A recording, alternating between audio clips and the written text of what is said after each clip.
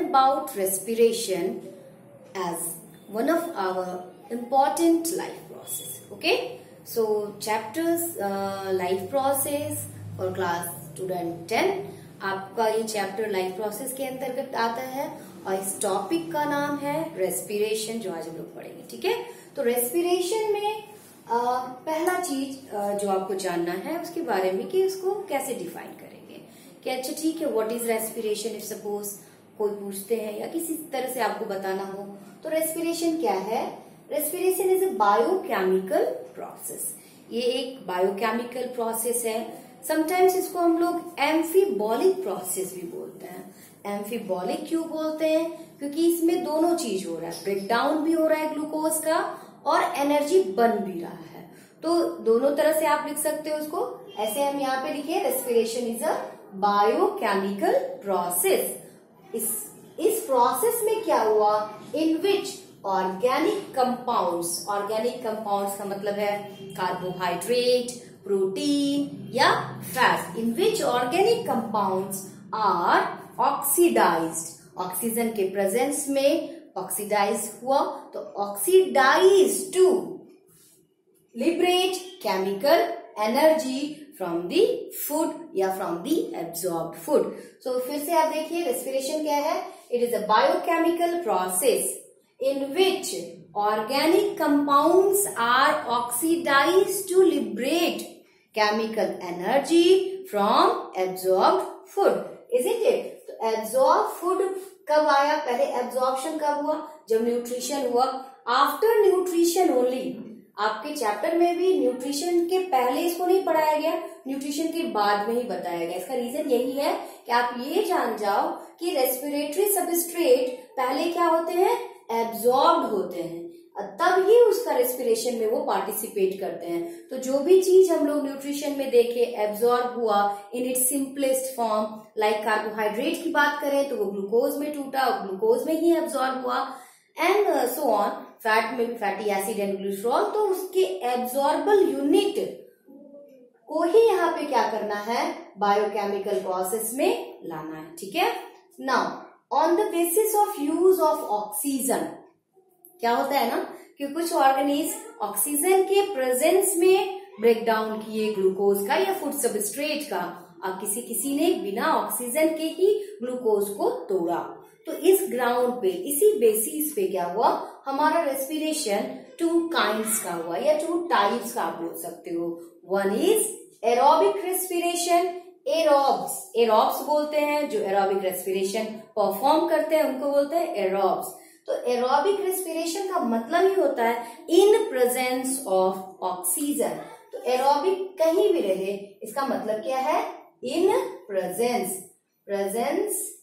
Of oxygen. ठीक है. O2 के प्रेजेंस में जब ब्रेकडाउन होगा ग्लूकोज का, that is what we call respiration of aerobic type, isn't it? So respiration में क्या होगा, in all higher forms like us, we all are higher forms of life. Molecular oxygen, तो O2 को molecular oxygen कहा जा रहा है. In presence of molecular oxygen is utilized for oxidation of food या ऑर्गेनिक कंपाउंड्स कर सकते हैं आप यहाँ पे. तो oxidation of food takes place. That form of respiration is called aerobic respiration. What happens in case of एनाएरोबिक? N is for not. N का मतलब क्या होता है, नॉट मतलब नहीं से मतलब एब्सेंस की बात कर रहे हैं. तो एनाएरोबिक रेस्पिरेशन इज विदाउट ऑक्सीजन और without molecular oxygen. When breakdown of organic compounds takes place, या oxidization of organic compounds without molecular oxygen or in absence of molecular oxygen, that type of respiration is said to be anaerobic respiration. तो मैंने क्या यहाँ पे लिखा, in this process oxidation of food without molecular oxygen. For example, fermentation that we observe in yeast. तो fermentation में क्या होता है और ये फर्मेंटेशन का ब्रेकडाउन प्रोडक्ट क्या है, ये सब चीज अभी हम लोग देखेंगे. पहले हम लोग इसके डिफरेंस को देख लेते हैं, एरोबिक और एनारोबिक के डिफरेंस को देख लेते हैं. Differences between aerobic and anaerobic रेस्पिरेशंस are, So there are certain differences among aerobic and anaerobic mode of respiration. In case of aerobic respiration, as the name, aerobic का मतलब ही क्या पे है?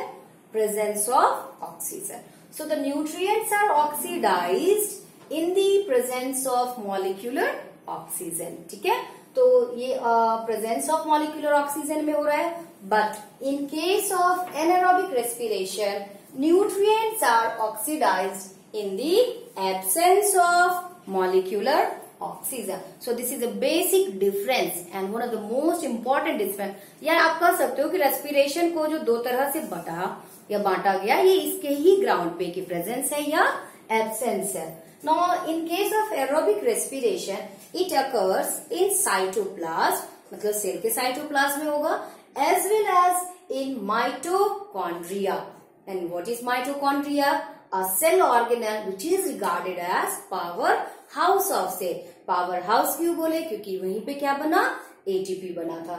तो powerhouse of cell या mitochondria में भी aerobic respiration होता है और cytoplasm में भी.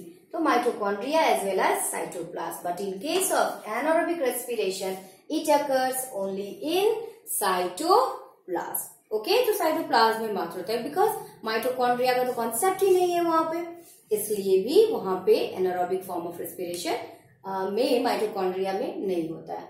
But in case of now aerobic respiration, so the nutrients are oxidized in presence of oxygen. So the product or the end products that get formed during aerobic respiration is carbon dioxide, means CO2, and water molecule. तो carbon dioxide बना, इसका मतलब completely oxidation हुआ. C6H12O6 जो कि glucose molecule है वो completely oxidised होके बना दिया कार्बन डाइऑक्साइड और water. But in case of anaerobic, anaerobic में क्या होता है? एंड प्रोडक्ट्स जो बने, इस एंड प्रोडक्ट्स पे आप ध्यान दीजिएगा. एंड प्रोडक्ट में यहाँ पे अल्कोहल बन रहा है और लैक्टिक एसिड भी मैंने दिखाया. तो अल्कोहल तो आप देख सकते हो फर्मेंटेशन का प्रोडक्ट अल्कोहल है, और फर्मेंटेशन भी क्या है? एनारोबिक फॉर्म ऑफ रेस्पिरेशन है, तो उसमें अल्कोहल बना. But in case of higher animals like us, in certain sales, muscle cells में जनरली क्या होता है? इनएडिक्वेट सप्लाई ऑफ ऑक्सीजन. जब बहुत ही ज्यादा अमाउंट क्या सप्लाई ऑफ ऑक्सीजन जब कम रहेगा, नहीं रहेगा, तब क्या होता है? एनारोबिक रेस्पिरेशन होगा. और as a result of anaerobic respiration what happens? Glucose का ब्रेकडाउन और एंड प्रोडक्ट जो बना वो बन जाता है लैक्टिक एसिड. और इसी के एक्युमुलेशन के कारण भी मसल्स में जो क्रैम्पिंग होता है, और जब आप उसको स्क्वीज करते हो या प्रेस करते हो, दाबते हो, तो you feel relax because oxygen जो नियर बाई होगा, सेल के अराउंड में होगा, वो उस ग्लूकोज को तोड़ देता है completely into CO2 and water. सो जब भी इनएडिक्वेट सप्लाई मिलता है ऑक्सीजन का, particularly in muscle cell, in our और मतलब in higher organism like us, आप कह सकते हो.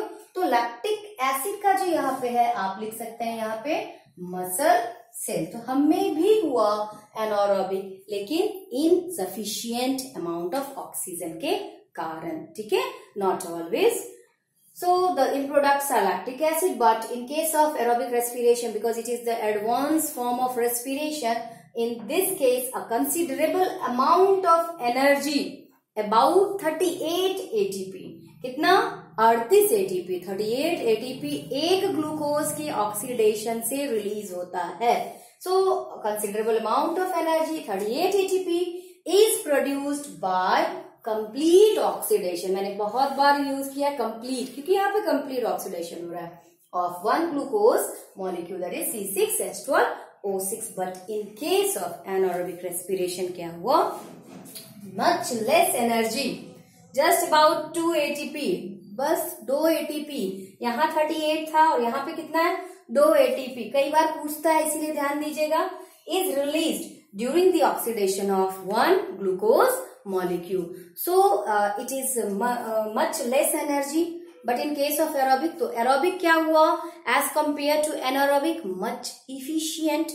सबसे अच्छा आप कह सकते हो एफिशिएंसी उसकी एनर्जी प्रोडक्शन में सबसे ज्यादा होगी एनारोबिक के कंपैरिजन में एरोबिक का। और दूसरी बात क्या है यहाँ पे, ये एक डिफरेंस के पॉइंट से मैंने यहाँ पे बताने की कोशिश की है। द रीजन बिहाइंड कि कई बार बोर्ड एग्जाम में इसी तरह के डिफरेंशिएशन से ही क्वेश्चन पूछा जाता है, राइट और differentiate between aerobic and anaerobic once. So these are the difference जो कि आराम से याद किया जा सकता है, समझा जा सकता है, और अगर आप समझ गए हैं तो याद करने की तो जरूरत ही नहीं होगी, तो आप इसको देख सकते हैं इस बार। इसके बाद जो प्रोसेस होगा, क्योंकि हम लोग ग्लूकोज को अभी ब्रेक डाउन नहीं किए हैं, कहीं कहीं पे मैंने बस इन प्रोडक्ट के रूप में लिख दिया है, इसको जैसा एनसीईआरटी में दिया गया है उसी तरह से हम वहां बताएंगे in our next video, break down of glucose. Thank you.